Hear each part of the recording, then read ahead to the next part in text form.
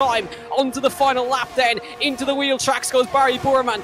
Now desperately defending is Frederik Rasmussen down towards turn 1. He's got more battery to use. Here comes Boroumand towards turn 1, hugs the inside, does Frederik Rasmussen round to the outside line now, tries to go all the way around, but Frederik leaves him room to the inside, going to squeeze him to the inside, and through he goes. Going to be contact there. Look, and Bari's into the wall. It's a huge one. Bari is out of the Italian Grand Prix on the final lap of the race. Unbelievable season in Italy.